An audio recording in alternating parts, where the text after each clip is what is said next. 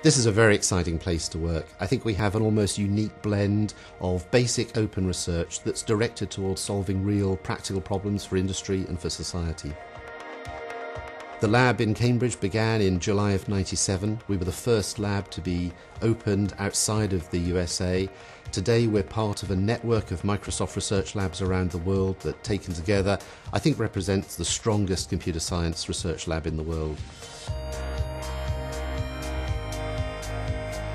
I think Cambridge is a very natural location for Microsoft to set up a research lab.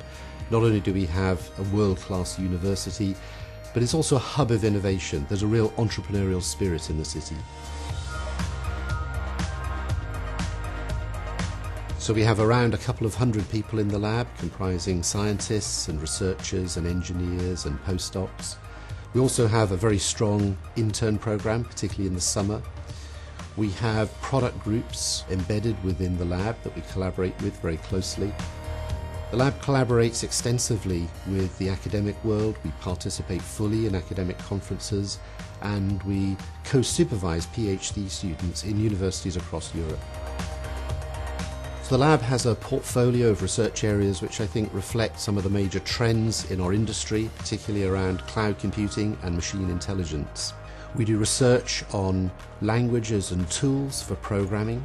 We do research in networks and in systems and in security, all of which are vital to the infrastructure of cloud computing.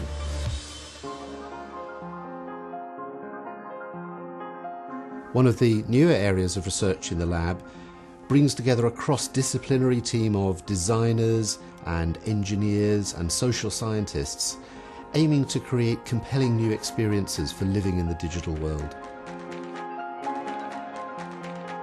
In the early days of the lab, one of the first research areas we set up was in machine learning, and at the time that was seen as a sort of a crazy, wild field in which to be doing research. But today machine learning is very much in the mainstream. In fact, it's one of the hottest and fastest moving areas of computer science. Recently, we've come to realise that there's a very deep connection between computer science and biology. It's extraordinary that these two very different fields should have such deep connections. This is reflected in our research in programmable matter and in biological computation.